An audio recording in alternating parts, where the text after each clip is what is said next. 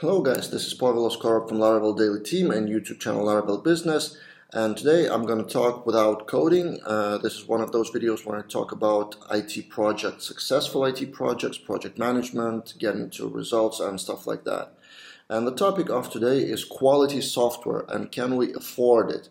And it's a pretty controversial question and not so simple it sounds, but it came from Laravel Live UK. I attended Laravel Live UK this week, and there were quite a lot of presentations about delivering quality code for bigger projects especially. So maintenance, refactoring, automated testing, code reviews, perfect workflow, talking to clients, and a lot of related stuff. And it seems pretty great on stage, but when you talk to the same people afterwards with a beer or with coffee in the hallway or with other attendees of the conference, it seems that in the perfect world you can do 100% test coverage, code reviews all the time, all of like upgrade Laravel version when you need it, and all the stuff to ensure quality software. But in reality, you don't have time for that. You always need to deliver tomorrow. You always have limited budget. You always have limited team resources. So a person that can upgrade Laravel version isn't there for a reason because he was busy on other projects, and reality strikes. So that's the main reason why that we sacrifice the quality, the overall quality, but we still deliver on time. That's our main goal, to deliver on time and on budget for our clients.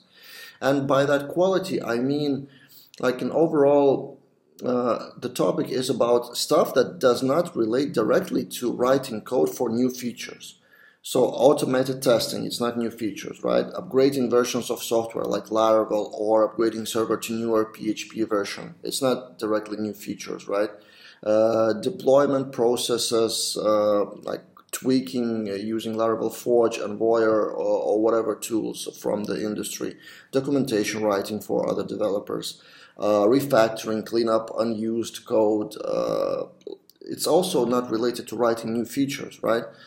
Code reviews, well, everything that doesn't relate directly to writing a feature, but that ensures quality. And usually, not usually, but quite often for that, we don't have time or budget. And this is the problem that I encounter in my own work quite a lot in the work of my team, because clients push us to deliver quickly and we cannot really afford, and also limited budgets. And the projects, our projects that we take are quite small. So again, limited budget and time because of that. So I have this problem, and I've talked to a bunch of people in the hallway of Laravel Live UK, shared some thoughts, shared some questions, and they answered. And here I have 3 tips for you and for myself as well. How can we deal with that? So how can we ensure more quality without sacrificing our budget, our profit margins, our time, our free time, and so basically, what should we do? Solution number 1 out of 3, so I'll have 3 solutions, 3 tips for that, is educating the client. So it's not about writing code or any technical solution. The solution is to talk to the client and explain to them why some features take time or cost more budget. And if you tell them that we will ensure more quality, right, it's not going to work because they expect quality. It's not like you have a separate quality row somewhere when you get to doctors or to car repair to mechanic. There's no separate line like ensure quality 20% of the price. No one does that. So you shouldn't do that either.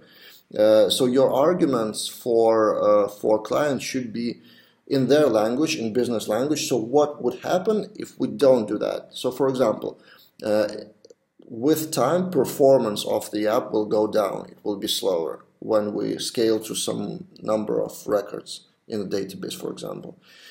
Second thing, it would be harder to onboard new developers because there will be no processes, no README files, no documentation. So harder to expand the team.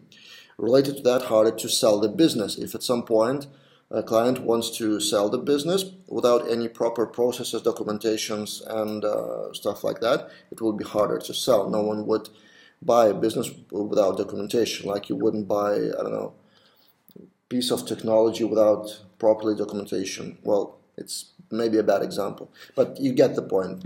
So documentation is also needed. Then crucial bugs. So give a few examples of crucial bugs if you don't test the code with automated test, if you don't cover at least part of it. Give examples. So for example, something will be wrong with transactions, some wrong with, I don't know, money. Money related examples are best, so clients understand money. So the bug would be that transaction will go wrong, transaction will go to different client, someone will be underpaid or overpaid, or will get some error, won't get invoice, stuff like that. So that's the risk. Tell them about the money risk, financial risks, if you don't code and don't ensure quality enough. Then longer delivery times for new feature. As the code expands, there will be harder and harder to expand to new features, because inevitably you will be touching old code, which is not the best quality, probably written by someone else without documentation again, and it will be harder and slower to release new features and more expensive. Again, talk about the money.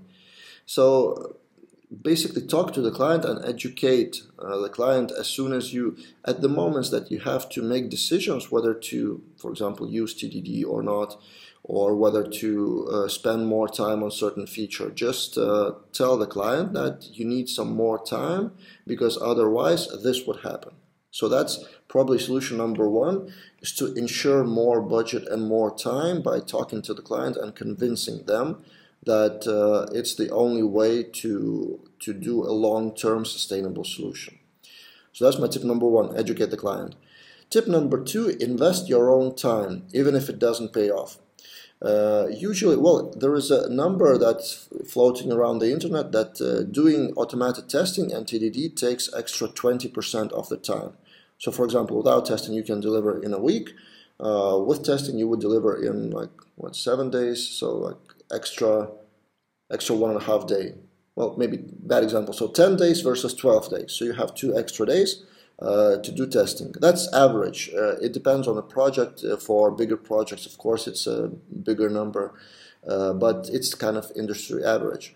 So you would want the client to pay for those 20%, so you wouldn't use your own money.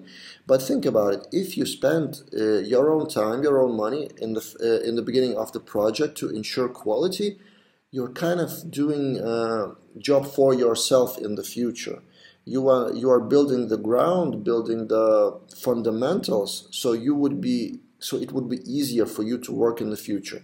If you constantly have newest Laravel version, if you have automated code with automated testing with, like we're doing GitHub Travis CI, then we're starting to use Larastan for static analysis, a lot of automation. So if you set up first, then in the long run, those 20% will pay off. And you would still bill client with, for example, you have fixed price for milestones of the project, so you get $1,000 here, $1,000 there for every milestone, and those milestones will become easier for you because at some point you sacrifice the 20% of your time and your money up front. So that's my tip number two. Don't over push the client if they don't want to pay for that. Don't bill them extra. Well, you can bill, if you can, please do.